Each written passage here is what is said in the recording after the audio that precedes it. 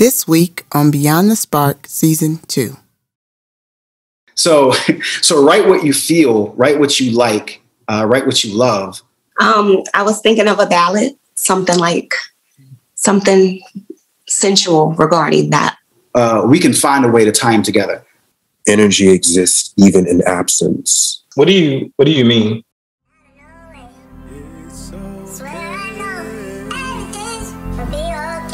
Leave it on the page. It's okay. Leave it on the page. It's okay. Leave it on the page. Look, it's kind of hard to find a spot beyond the dark. It's time for the first team meetings. Each coach has their own strategy. Let's look in on Team Ward and see what Jay does without Geronimo. So let's talk about what ideas you have going, even if they're like crazy ideas or not well formed out, but like what's going on in your mind right now for your topic? We'll start with Jasmine. Well, honestly, I tried not to get too crazy because I didn't know what to expect. And I figured that when we met, like, it would definitely be altered. So, like, I was like, oh, maybe I could do something in Spanish and in English. And then I was like, okay, but stop, because you don't even know what everyone else or what even is supposed to be happening. So you should probably just, like, not think too much on it, or don't get too attached to any one idea until you've talked to everybody. What about you, Virginia?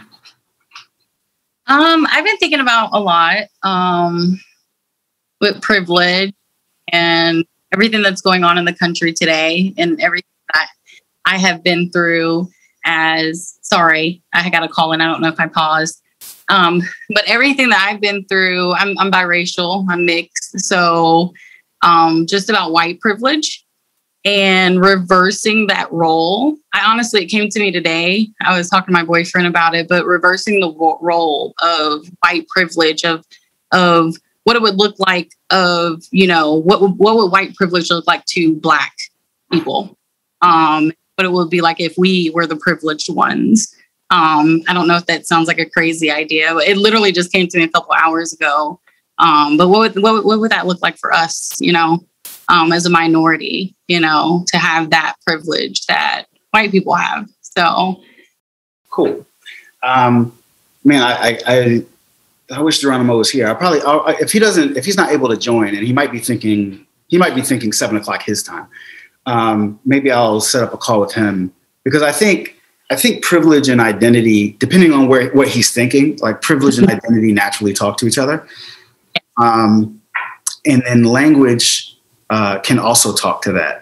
I think so. I was really thinking like along the lines of miscommunication like amongst language barriers, but also just like the ways that we miscommunicate with each other, speaking English, even from, person to person, or like region of the country to region of the country. So when you were talking about privilege, I was really thinking we could definitely tie in language to even just like a miscommunication, even when people are talking about privilege and misunderstanding what we mean when we say privilege. This language poem could be like the fulcrum between the two things, where you're talking specifically about privilege and Geronimo is talking specifically about identity, and language is addressing both of those things. So, and that could be the tie-in.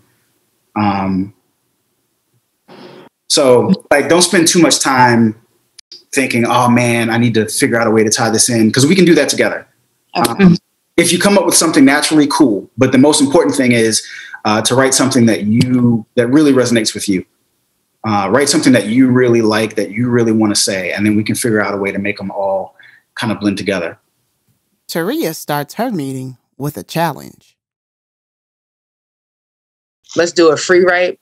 And that's just so you can like let it all flow out of you, right? So this was just what came to mind. Days blink by, yet you stand still holding her hand. Gently the twilight comes, eyes enveloped by darkness. Elysium exists upon exhaling. Energy exists even in absence. Eyes echo eerie explanations. How can I break this mirror? I'm tired of looking at the skin I'm in. I can't accept the fact that I am my own truth. But I must accept because my next breath needs me. See, it needs this word. So walk and embrace every inch of your soul. I sighed a breath of cold acceptance, brought a warmth of deliverance. I looked death in the mouth and spoke bravely. He bit my neck, and this is what made me realize I had more to say. Like everyone's free write had something to do with taking a breath, like whether it was to survive or letting go. I think that's dope. Breath in this time with all three of y'all topics actually is very essential. Yeah. So yeah. But the teams aren't done. They have much more to figure out. I was only concerned about privilege because, and that's one of the things I was thinking about today, and over the week, but like, because I'm mixed, but I'm also, my skin's light, and a lot of people mistake me. Oh, you're a white girl. Like, so like, how can she know about what privilege is? Or I know there's different privileges within society, but I know that's like a big thing. So that's like the only fear that I had. I really feel like, girl, don't even have any fear about that, because I mean, colorism and privilege within like even just being Black or Black identifying or a multiracial person is very much a thing. Privilege is very much a thing. And of course, it doesn't make you a bad person or anything, but there could definitely be some benefits that you could have just from being, biracial. Yeah, I appreciate that. I don't think anyone will be like upset with you either for like bringing it up. Yeah, that's true. Well, I appreciate that. Yeah, I don't think anybody will have a problem with it either. Like privilege exists in some manner. Privilege exists for everybody to different degrees. So yeah, I think it's a great topic. So questions I asked about spiraling mid-depression. So I actually took something that I had already, and I kind of just expounded on it, and just kind of messed around with some stuff, and so that's what this became. Like I said, like I write a lot about this anyway. It's kind of the headspace that I'm in right now, and it kind of picks up from like my last book, which kind of talked about like mortality and spirituality and things of that nature. So this is questions I ask while spiraling mid-depression.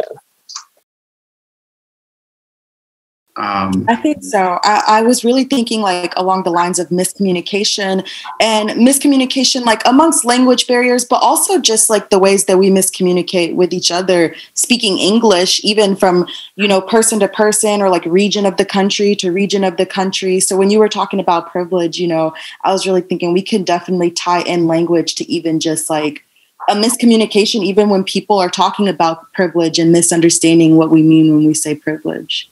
Yes. Oh, yeah. That's good. That's a good point. That's a great point. Cool. Yeah. So, I think my best advice is to write what you feel, and then these other things that we talk about in the periphery, if they work their way into the poem, that'd be great. But maybe no pressure to do that. I'm also thinking as you're talking, you said something about reverse, which makes me think, something backwards, and you're talking about miscommunication. This language poem could be like the fulcrum between the two things, where you're talking specifically about privilege and Geronimo is talking specifically about identity, and language is addressing both of those things. So, and that could be the tie-in. Each of y'all's concepts is like y'all can have storytelling in it, right? Each piece of free writing that y'all have shared, each poem that y'all have shared today has had a story in it, right? It's something that's been complicated. It's something that can be very much so infinite, depending on what you do with it.